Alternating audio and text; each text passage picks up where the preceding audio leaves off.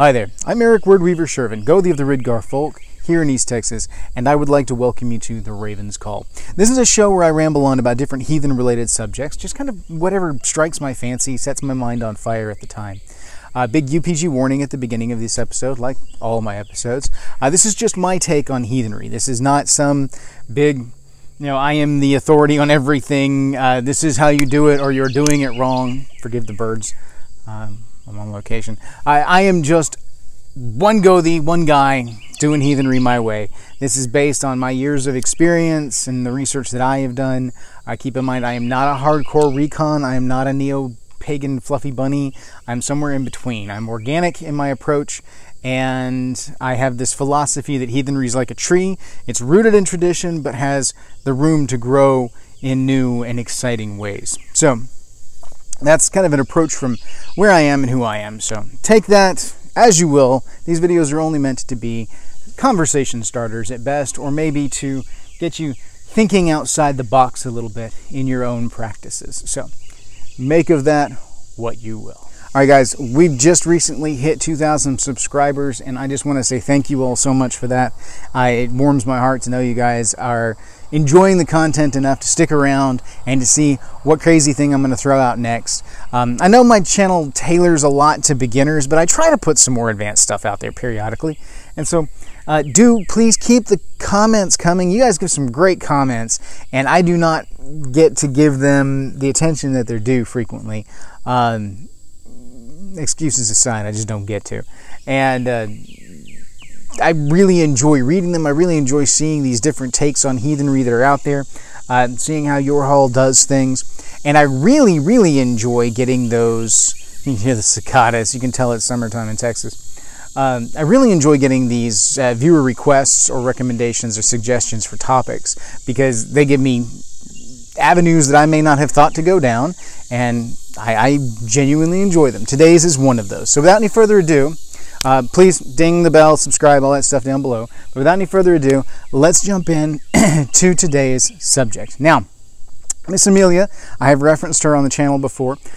She's a friend of ours, a friend of my tribe here in the area. And she's a smart lady, and she comes up with some really cool questions and some really cool topics from time to time. And this one was one that came kind of from some of her own experiences, and some experiences that she's talked to some other people on, and experiences that I have dealt with other people on. I didn't even think to do a video about it until she recommended it. I'm like, you know what? That's an excellent idea. I've seen the same thing. So, and the subject is the crisis of faith. This is a complex thing. Now, I'm utilizing the term crisis of faith because it is the term that everybody knows. It's the common vernacular for a phenomena wherein one questions one's own belief structure because of any number of traumatic or crisis events that end up giving them doubt.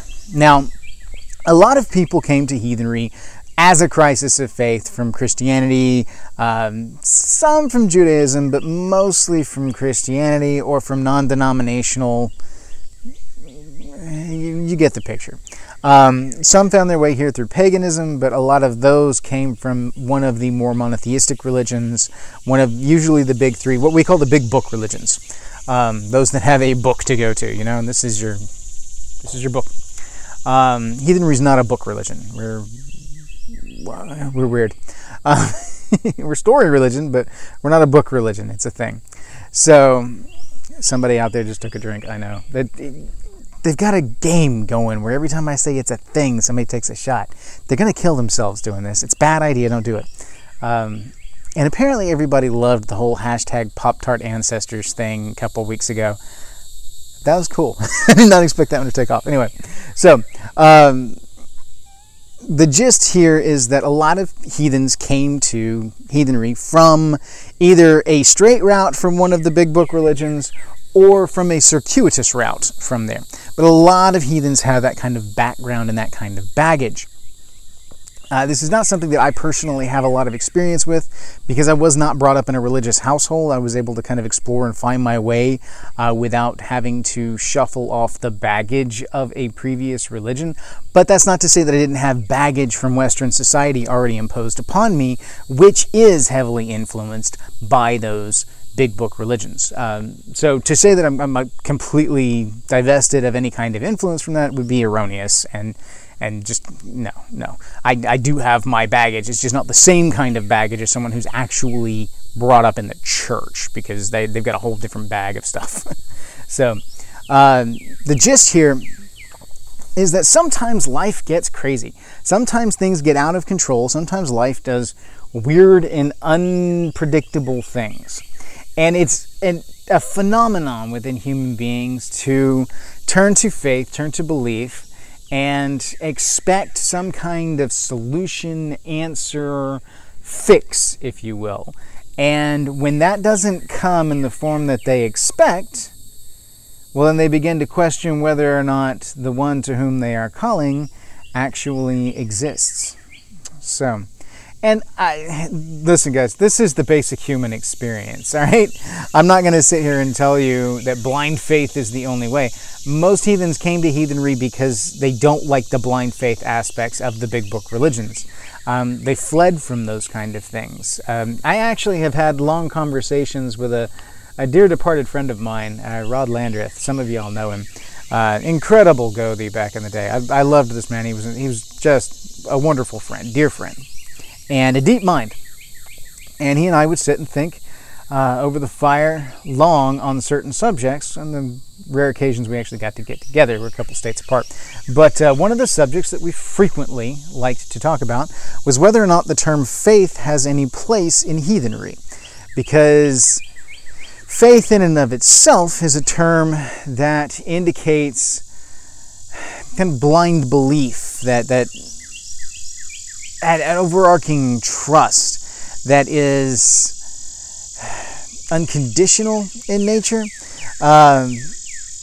Having faith that something is there means that you cannot see it, and you're just taking it for granted that it's there. You're taking it on faith. And that's not a very heathen way to do things. Heathens see the gods around us. We see Thor in the thunderclouds. We see and hear Odin on the winds. We hear the Vetir about us. You know, we see Sunna's rays shining down on us every day. We see Brother Mani pulling the moon across the sky every night. Yes, you know, there's an immaterial, unseen aspect of things, but we see the very present essence of the gods as they continue to do what they do. And we feel their presence in ritual. We engage in an ongoing relationship with the gods. So the term belief is stronger. It still has that essence of the unseen, but there's not that inherent blind faith element to it. You know, yeah. It's one of those that it's very much a give and take relationship, and so the term faith, and it's a more complex conversation that I could actually probably do an entire video on faith and heathenry. But the whole point of it was that the term faith really doesn't fit with heathenry. Belief structure does, especially in so much of our belief structure is outside of just the religion. It's also the folk beliefs. It's also the cultural beliefs, etc., etc. It's a thing. Anyway, so the crisis of faith in this instance is actually more of a crisis of belief. And even then, the crisis in and of itself is more a moment of doubt. So let's talk about these moments of doubt. What gives rise to these moments of doubt when one doubts the existence of the gods, when one doubts that the gods are there for them or that they're listening to them? Why do we have these doubts? Why do they bother us so much? And why would they drive us from the culture way, the folk way, the worldview? I would say a certain amount of it is baggage, and we'll get to that here in a second. And then I think a certain amount of it is just the nature of our expectations and worldview in general.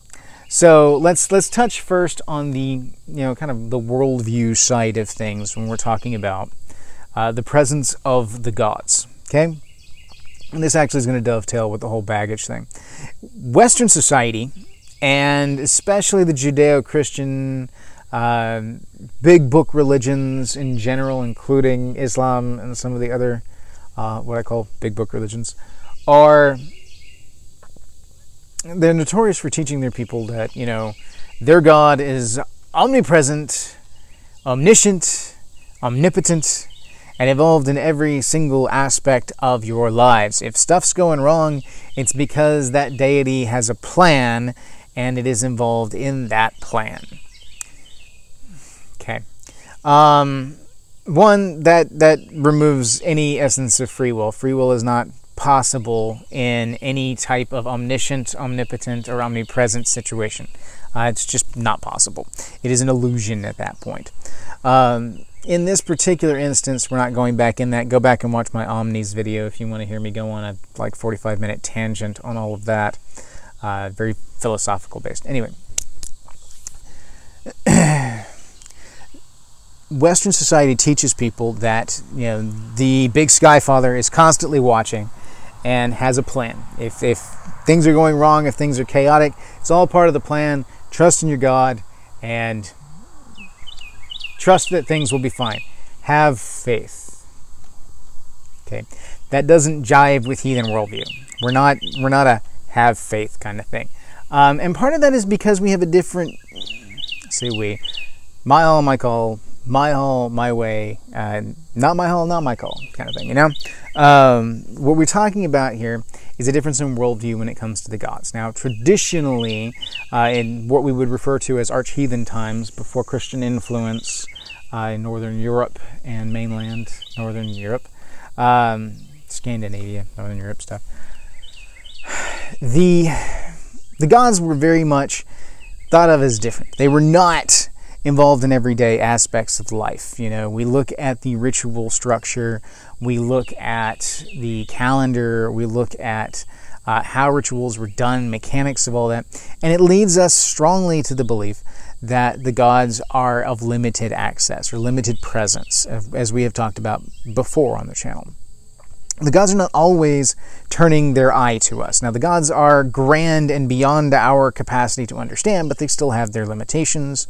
They still have their boundaries of self, and therefore their attention is turned in directions. It can be many directions, but it cannot be all directions. And so the gods are not always listening.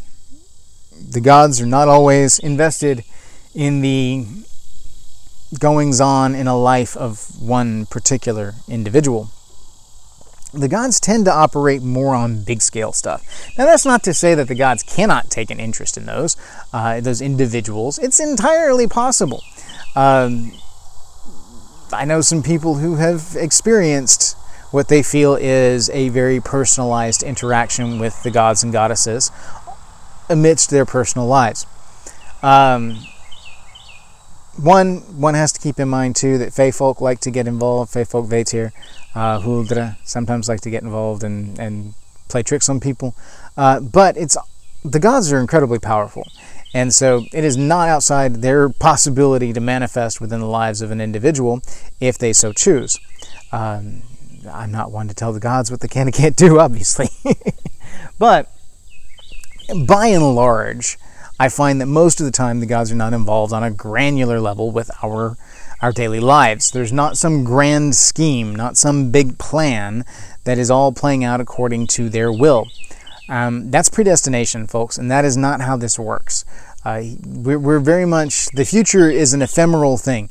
It's not real yet. I've really got to do my heathen causality and timeline thing.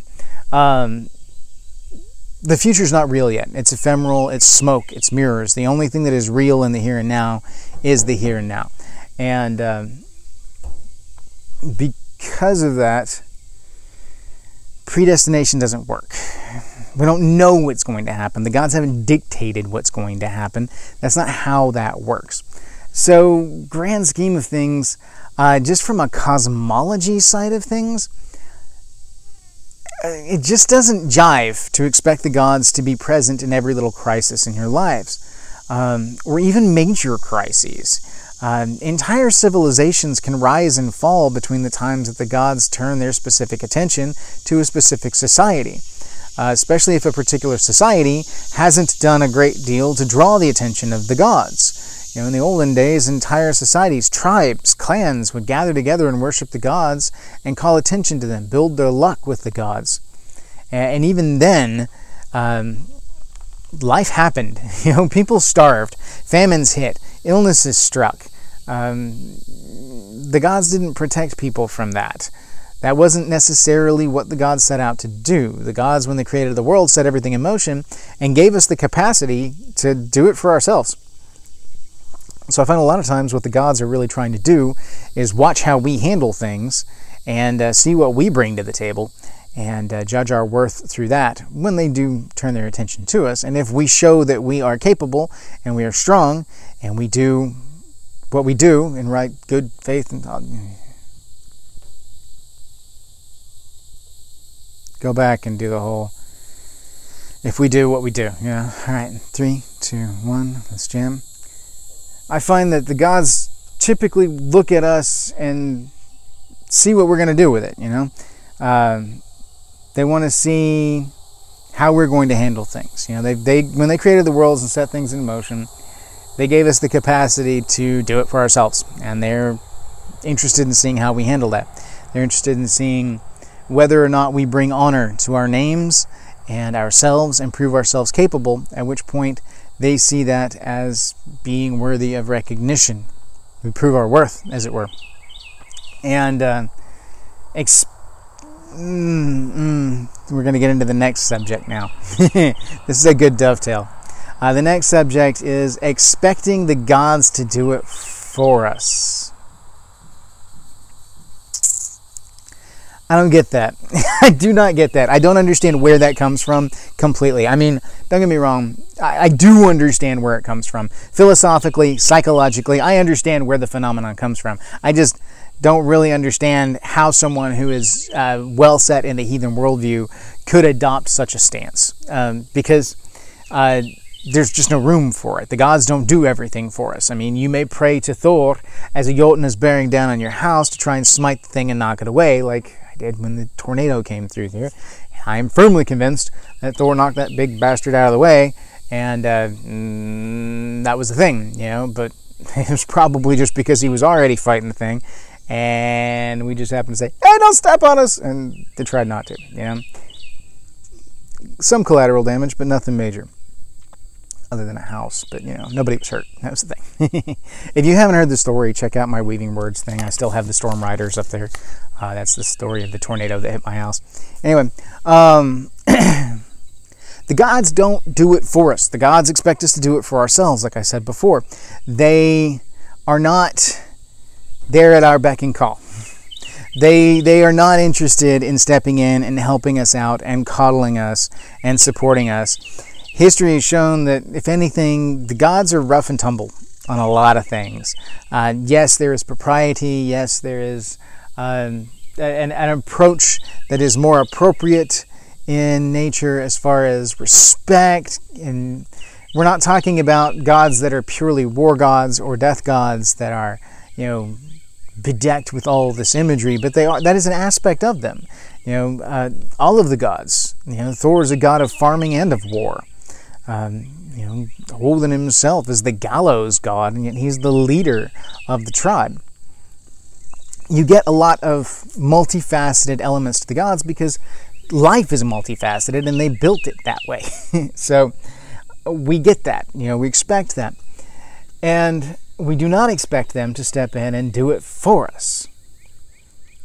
Expecting them to come in and make the pain go away, that's a big book thing. That's a big book approach. That is someone who has promised you that the Sky Daddy is going to come in and fix it for you. Don't worry, child. Sky Daddy will make everything better. Our gods never promised that. Never. Our gods did not promise that. Some of it's the origin of religion kind of thing, because if you look at like Christianity and all that and the way that it came up, Judaism, all the progression of all that, most people when they step into Christianity are given a book, and the book tells them, you know, this is your God, this is what he says, this is what he believes, this is what he expects of you, and these are the tenets you need to follow in order to be a part of his club. And heathenry's not like that. Heathenry wasn't handed their God and then told to observe him in the world around. Heathenry observed their gods in the world around and then began to make sense of that. The same way we make sense of chemistry, the way we make sense of physics. We make sense of religion the same way that we make sense of all these other things, because the gods gifted us with the capability of doing that, of seeking that information out. We are far more capable than we frequently give ourselves credit for. So as we go through and we talk about the fact that the gods are of limited presence, they've gifted us with all this capability, looking at our worth, trying to see what we bring to the table, and judging whether or not we are worthy by our actions and deeds, how we handle these things. They gift us luck based on what we bring as a tribe, the sacrifices that we make and the honor that we bring to them. And so the more we bring to the table, the more value we have with the gods. So the more we weather these storms and the more we struggle with these things and the better we handle them, the more worth we are to the gods. And therefore, the more luck we're likely to get from them. Now, you've seen my previous videos, hopefully, on ordeal breeds worth. That's exactly what we're talking about here.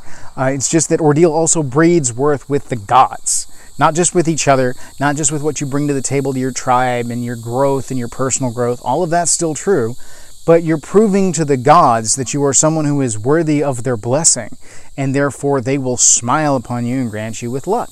So, weathering these storms and surviving these things actually makes you better capable of handling them in the future. That's a fascinating thing in and of itself. So, there's a difference in worldview. There's a difference in kind of how we view the interventions of the gods, all right? And then all of that comes back to the whole, why a crisis of faith, For a big book religion that is promised from the outset that, the patron deity is going to protect you, is going to do these things for you. It's there in the writing that they will protect you, they will take care of you, blah, blah, blah, blah. And I don't know how much it actually is. Keep in mind, I wasn't brought up in the church, so I don't have firsthand experience with all of the nuances of the belief structure, etc., etc. I know that it is generally accepted that it is the belief of the big book religions that they are entitled to certain things due to their belief in said deity, and that when said deity does not pay out on those things in the way that these people perceive that it should be, that's the other point we're coming to, then they have a crisis of faith, or a crisis of belief, or a doubt. That's what we're getting at, doubt. So, we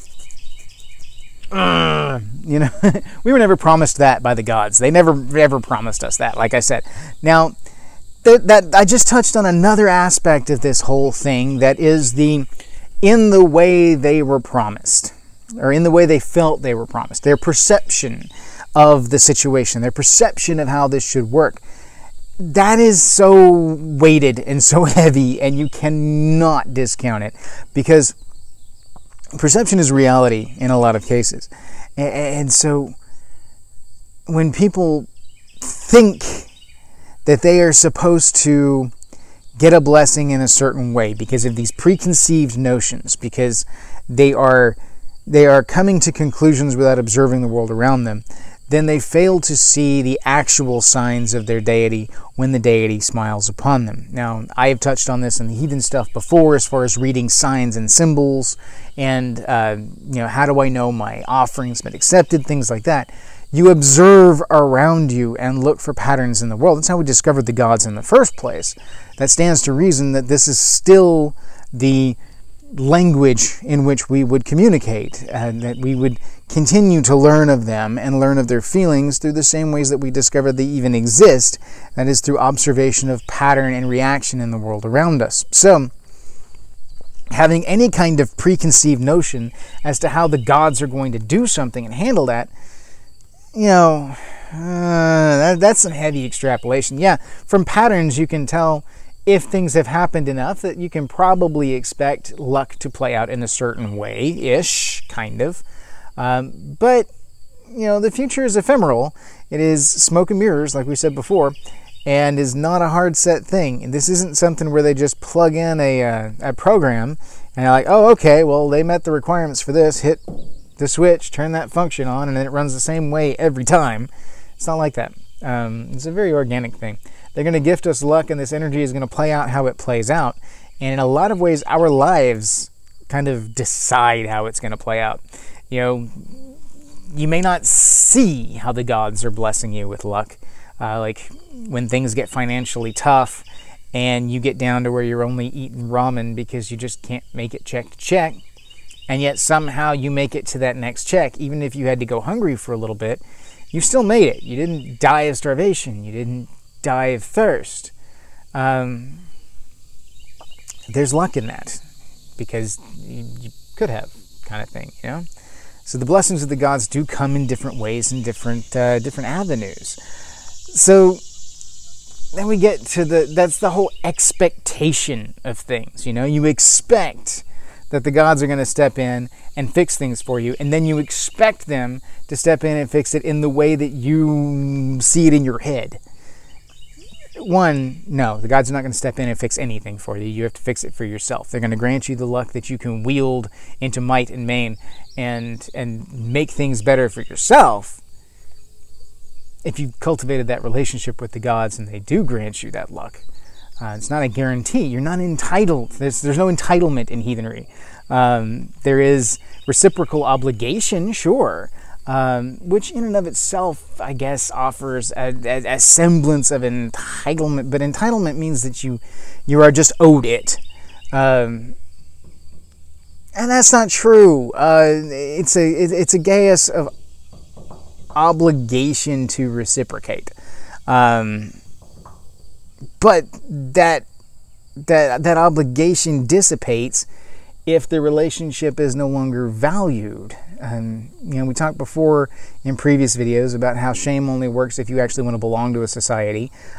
Similarly, the obligation to reciprocate, that depends heavily upon whether or not you wish to foster a relationship with that person, whether or not you want to engage in a cyclic obligation with them. You can choose not to engage in it, and the gods can choose not to engage with it with us as well. So, I mean, yeah, there is a possibility the gods may choose not to engage with us and not give us luck, which is why we do what we do, why we try to get better at ritual, why we try to get better at speaking to the gods and forging these relationships, why people like me do the research that we do and the thought processes and the, you know, why we rack our brains and how do we make ritual better and how do we better connect to the gods so that we can survive years like this, as he gestures at 2020 in general. You know, that's the kind of thing that we do.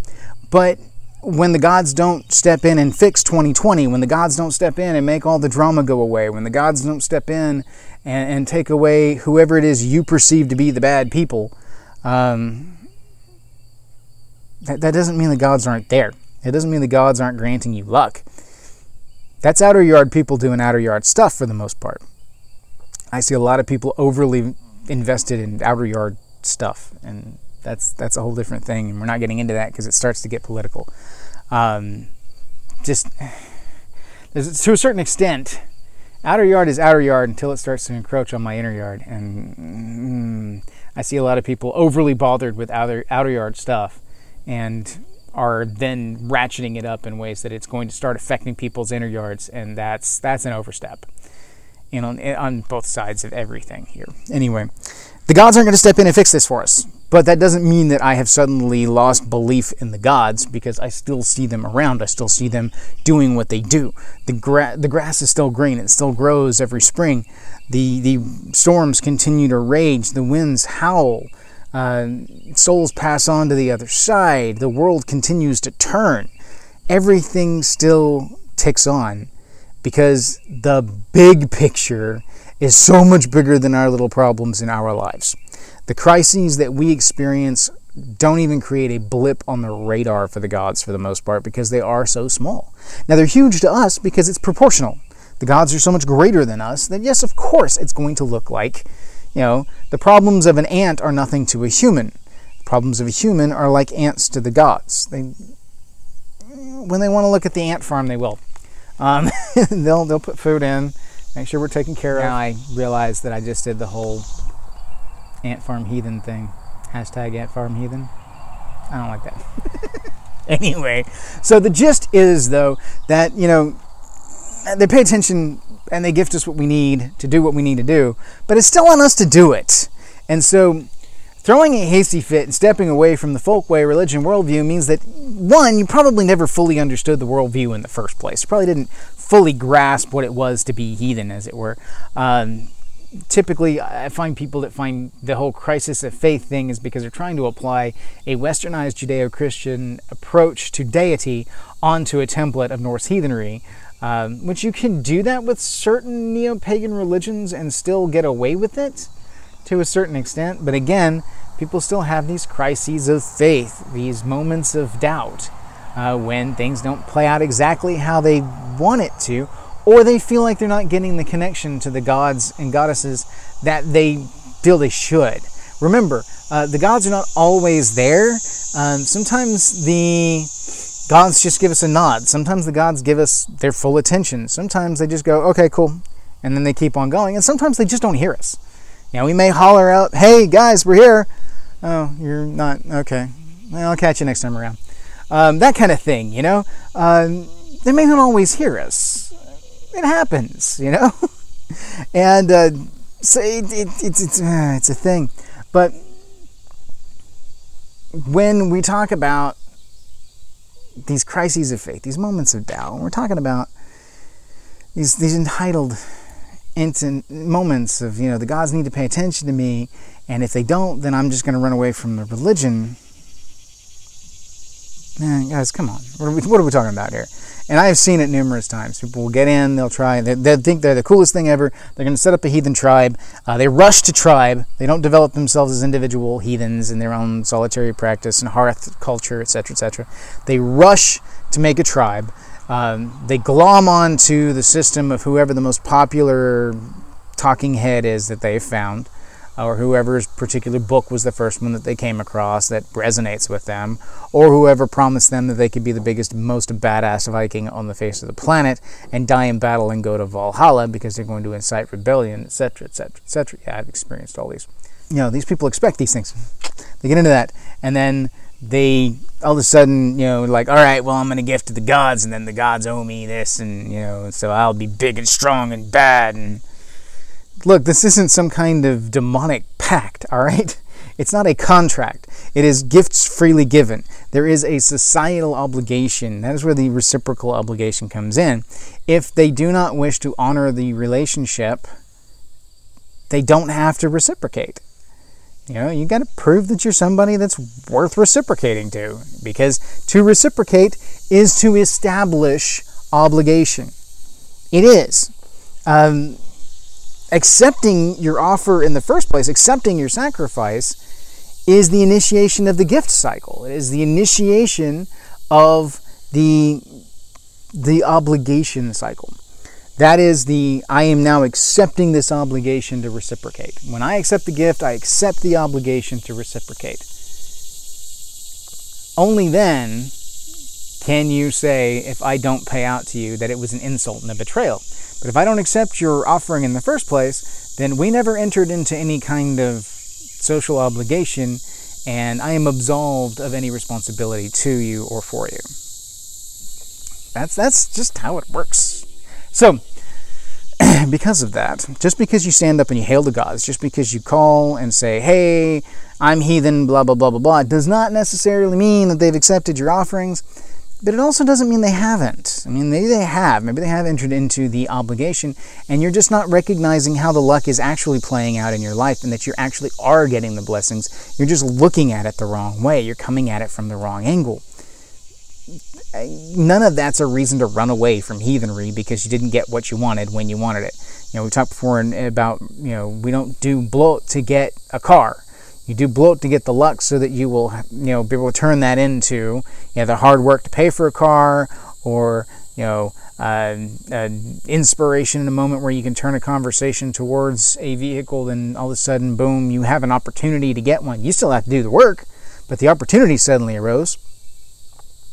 These are the kind of things that we see. That's how the gods play out. They're not going to step in and just say, here's your car. It's not how it works. Doesn't do that. So anyway, all of this is round and round and round about the central point of these moments of doubt are going to happen.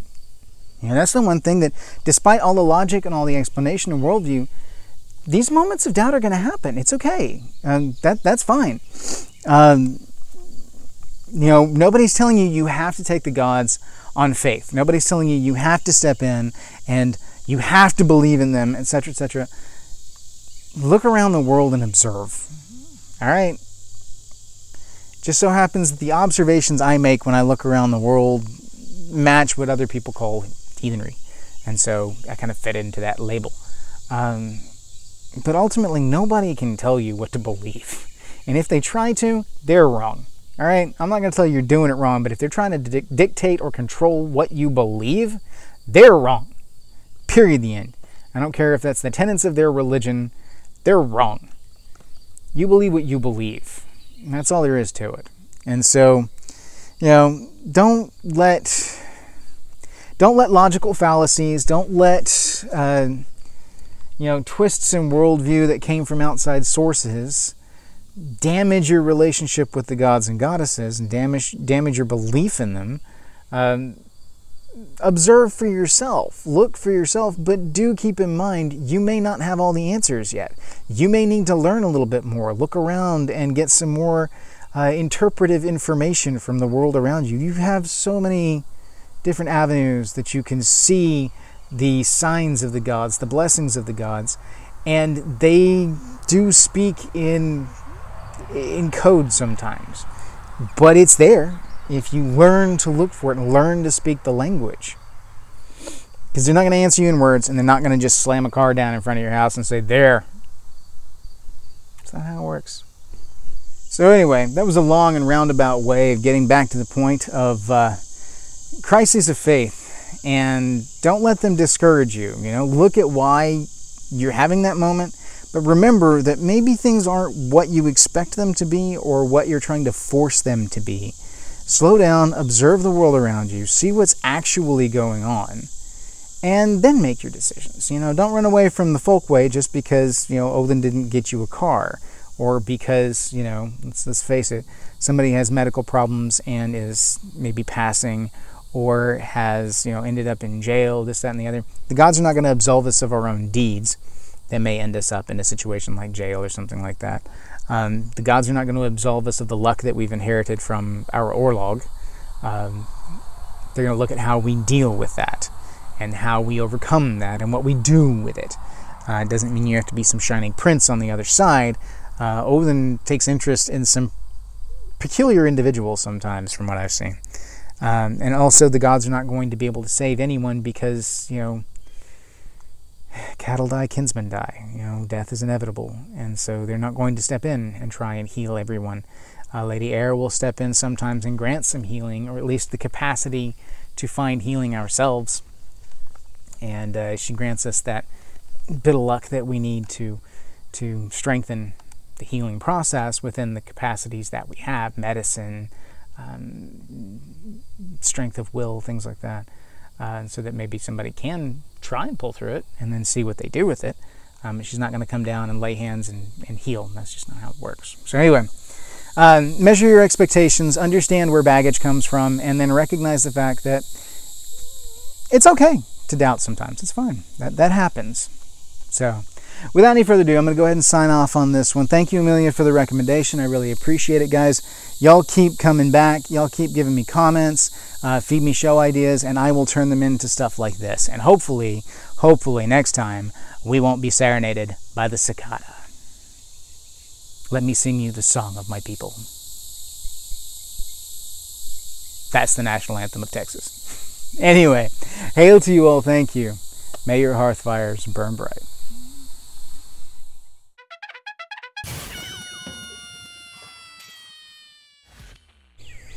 Right, getting set up. This is going to be the one on Crises of Faith.